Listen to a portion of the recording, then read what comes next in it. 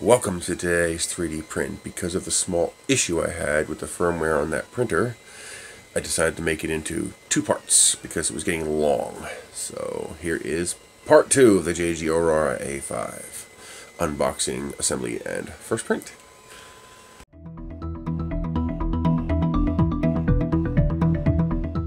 Well, that was a fun night. I spent all night attempting to make this printer print and failed miserably. At 5 o'clock in the morning, I gave up and went to bed. What's messed up is that I did manage to get one print to print. One time, just once, I got a Marvin to print. Every other time, it came out like this. Shredded. Like just under extruding, comes apart. Could not get it to print right. Same thing with the Benjis. First layer would print okay. Then after that, it would die. But I knew it wasn't the printer, at least not a fault in the printer, because every time I went back to the cat would print okay. And here's the cat, by the way. The cat came out great. So what was the problem? You're not going to believe it. I finally got these to print. Overnight last night, I got that to print. And I went in to check what I did in the slicer, made a couple corrections, and then that stopped printing. So I took the one G code that worked, the Marvin, and then I resliced the Marvin again that didn't work. And I couldn't figure out what the difference was. So I opened the two files in Notepad++, and I was looking through the G code, and I was like, I can't see a difference here. You know, I noticed the temperature's different, so I made them the same, and then, I broke the G code that worked. All of a sudden, the G code that worked no longer worked, and I was like, no way. No way. Temperature? Really? Came onto the printer, raised the temperature to 210 degrees centigrade, printed fine. Loaded the bad Benchy G code, raised the temperature to 210, printed fine. Turns out, the firmware in here tries to be smart, and they have a failsafe where it does not wish to print below 200 centigrade. And because I print at 200 centigrade, every time the temperature would fluctuate and dip below 200 centigrade, it would stop working, the extruder would get funny. So I was bumping into the failsafe for low temperature, which they, for whatever stupid reason, set at 200 centigrade, which should be like 160. So I changed all my files, set them up for 210 centigrade. Oh, and the reason they started working fine, the reason I get a good first layer, then nothing after that, is because of the way I do my G code. I always do my first layer at 225, so it goes down hot and sticky. And then when I hit layer 2, I go back to 200. So layer 1 would print fine, and then when it would hit layer 2, as the temperature dropped to 200, it would dip below that failsafe and fail. So nothing wrong with the printer, just very bad firmware code. If you're going to have a failsafe of 200C, then you need to make sure that the printer stops when it hits that temperature and tells you on the screen, low temp. I got no error. So I had no way of knowing that was the problem. It was just pure dumb luck that I happened to be in the G code, and I made that one little change. I changed the 210 to a 200, and then the file stopped working, and that's when it clicked that I was hitting a temperature issue. So when you use this, don't use 200C. Make sure you're above 200C by at least 5 degrees, so that if you fluctuate, you don't dip below 200C. Otherwise, it printed absolutely spectacular. The Benchy came out gorgeous, very little noise. It's not noise free, but it's very little noise. Absolutely beautiful Benchy. This is the Filamentum Vertical Gray. The Marvin came out fantastic. The Rocket came out fantastic. This is my test suite that I couldn't get working. So after all that, I was finally able to make it work. And it works fantastically. I love it. It's great. This is like the Anycubic ultrabase.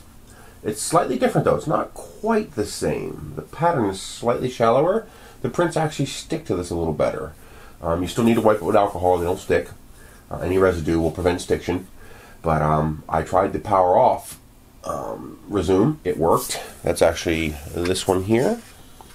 You're not going to be able to see this. I'll show you in the pictures at the end, but it's got a little zit down the bottom there where the power off resume, because of course it stayed put. Now the good news is it did wait to heat up the nozzle before moving the head back to home, so it wasn't sitting inside the model, but that was after it powered back on. When it powers back on, it's going to add, it might give you an error saying unable to read card. Just wait a second for it to finish booting up and read the memory card, then hit retry, and it'll have a resume option. You'll be back at the print screen, and up here will be a resume button, and it will heat back up and resume the print. Now this does not auto-release like the ultrabase does. So the pattern is, I guess, just different enough that there's a little bit more stiction. I can still just grab the part and pop it right off, just give it a little twist, and you'll hear it actually go pop, and the part pops right off. So this should survive a power off resume after cooldown, in theory.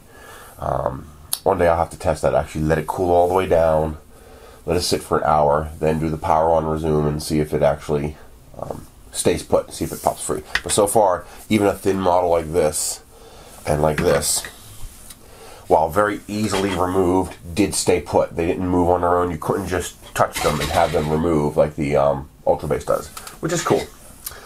Print volume on this is 305 by 305 by 320, so it's almost a CR10 size printer. Actually, CR10 minus 100mm Z height, but it's in a i3 form factor, and it's pretty cool and pretty cheap. It's a nice layout. It's a nice design.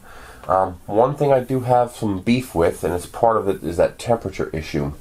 You can't manually extract the filament. You have to go, there's no lever to free it and pull it and push it and stuff like that. You have to do it all on the screen here. And make sure you push before you pull to remove the filament. I would even consider doing it manually. Go to this filament movement and go 5mm forward and then go 10 back, and then do the extract option for the filament change. Because what will happen is it will create the stringy noose where it'll pull the filament out of the printer, but it won't get it all at once. So you leave that little bit of string behind, and that can inhibit the insertion of new filament. One time I actually had to pop off the Bowden coupler to push filament in there, because a little tiny string stayed inside there, out of the hot zone though, so it inhibited the new filament from going in. Otherwise, cool printer. It looks nice, it performs nice. The noise is actually pretty low, except for the cooling fan. It's a weird little double fan unit back here. It's got one fan up here for the heat block and the cold end of the hot end, and it's got a second pancake fan at the bottom in the same piece, the same unit, that makes your blower fan to blow your parts. What I do on my G-code is I set the fan speed maximum for 75%, and that high-pitched squeal whine that wants to tear your brains out doesn't happen. It only happens at 100%. So run it at 75% and it's not nearly so noisy. Not quiet, but not so noisy. It's actually pretty good. That's it. It's an easy to build printer. 4 screws plus 3 for your filament holder. Largely automated on the screen here. It has power off, resume, and pause functionality. It has filament detection. It's a nice printer, and it's all one piece. Everything is self-contained here. You don't have extra bits hanging out. The filament holder is nicely sitting on the back right here like this. I like that, and that will easily hold, it should hold a 1 kilogram roll. Actually, yep, 1 kilogram is fine. So you'll have no problem loading 1 kilogram rolls into this, and nothing special, no DRM, no wacky crap, anything like that. The bed was nice and level. I didn't have any problems leveling it. A little finicky because of the positioning of the screws, but once you get it, it stays. It hasn't moved on me yet. I like it. It's a cool printer. Should you get it? I don't know yet. I'll have to test it, run it, beat it up. After I run a couple kilograms of plastic through it, I'll be back to let you know what I think.